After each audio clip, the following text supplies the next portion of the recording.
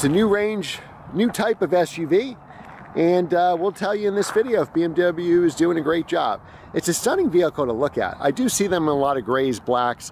I like to see them in some bright colors like red or blue. I haven't seen those on the road yet, but I'm sure they'll have some of those for the press cars. So we can look at the engine, but let's take a look at the back seat. So I'm 6 feet tall, so this is my driving position. You got this beautiful red interior. And oh yeah, wow, in the back seat you have a lot of room here. So this could probably be, it looks like a true 5-seater, as long as the person in the middle is a toddler or a preteen.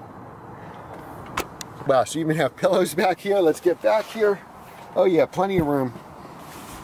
Sitting behind myself, I have a 7 Series type legroom here. You have the optional Bowers & Wilkins stereo, which is well worth the $3,400.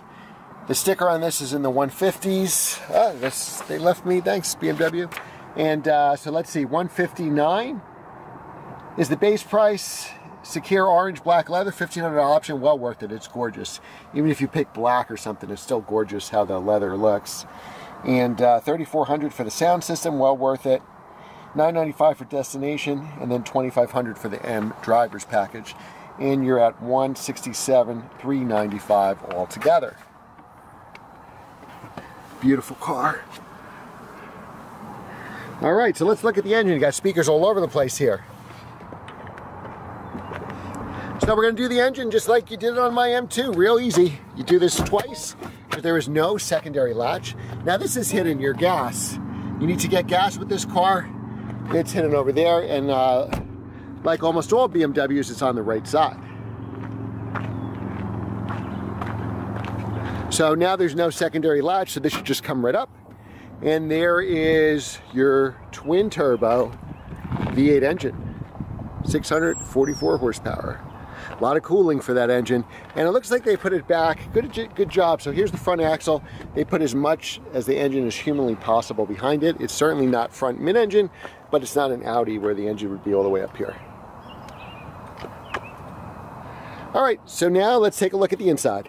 Actually, I lied. Before we take a look at the inside, let's see how big the trunk is.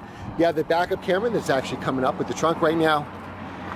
And you have a decent amount here. I'm sure this parcel shelf goes away. You do have a decent amount of cargo capacity here, although the roof line's a little lower. And here's your charger, so you can get some range just on electric. All right, so on the inside of the car now, so we have the start button just like you would say on an M5. That sounded pretty cool. So it shows it's a true 5-passenger. There's only one of us sitting there, so I'm green, the rest are red. Now we have HVAC controls here. I'm gonna lower it just so I could talk to you. And we could go through the media buttons here. You could hook up your phone, YouTube, satellite radio. You have a good navigation here. Now we have cameras. This looks like we have a 360 camera here. And we can do a camera, that's the front camera. We can put it in reverse, and we got a backup camera. Also 360 above us. We have an assist view, so we can see different parts of the car. Panoramic view, that's for the rear.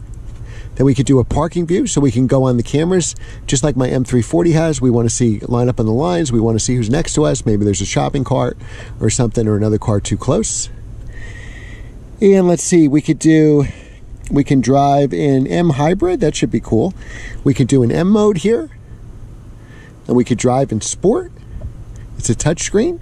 Let's see with the M hybrid mode. We can drive hybrid, electric, or e-control. Let's drive, we'll try the hybrid, why not? So everything here is familiar. I've never gotten used to these gauges here. We can go back and forth, so we tip it to the right. It was drive, now it's manual, now we tip it again, and it is drive. All right. So let's take it for a spin. We're gonna take it out on the highway and then some back roads. All right, so we're gonna drive it in sport mode now. And we're gonna slow down, make a U-turn here on the highway. Who thought a good U-turn should be on the left lane of a highway? All right, so we're gonna turn around. Then we're gonna accelerate on the highway. I'm gonna take you some real cool back roads.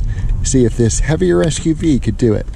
Beautiful interior though. This $1,500 for the optional interior is what I had in my M340, and this actually looks even fancier, worth every penny. Bowers & Wilkins, I was testing it out, $3,400, worth every penny. All right, here we go. Wow, Now here we use the whole, according to this meter here, the whole 644 horsepower, 590 foot-pounds of torque. It's got a heads-up display that's not too bright, but it's big. It almost reminds me of, actually it's very similar to what was in the 760. Every car should have a heads-up display, in my opinion. My 2002 Corvette Z06 had a heads-up display. So certainly 21 years later, all these $160,000 cars can have it, right? I don't know why people go so slow. Well, depending which way these cars goes will depend if we take the highway back to give this to BMW or the back roads. If he goes left, we're going to make a pass. He did. All right. So here's the passing power.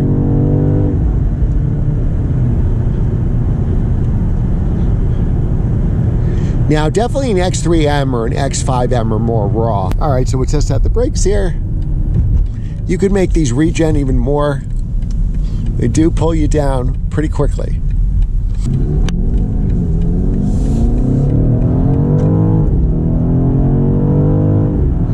Great acceleration, fantastic acceleration. All right, so now what we'll do is we'll take this car up to some back roads, maybe do another highway acceleration, and we'll see how she handles the twisties. Good brakes, plenty of performance. You do have a commanding view of the road.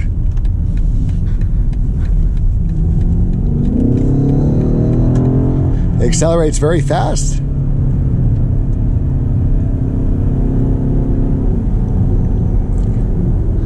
We'll test the weight now here in this driving position.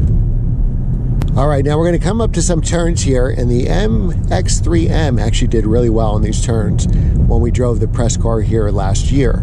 So let's see how the XM does. When you see that sign for twisties, that's good news. We're not going to take them at 30 miles an hour, that's for sure. Yeah, you definitely feel the weight. It's not the best in the turns, but of course, who expected it to be? But overall, it's a really nice SUV. It's got a ton of power. It's got a ton of room. It fits 5 or at least 4.5 people.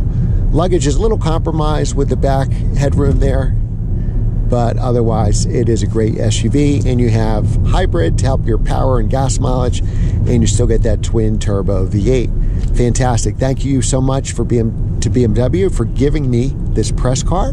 Like and subscribe, guys, and we'll get a lot more press cars. So like, subscribe, share. You know, car enthusiast friends, make sure they all subscribe, and we'll have these press cars in no time. Thanks again for watching, and I will see you next time.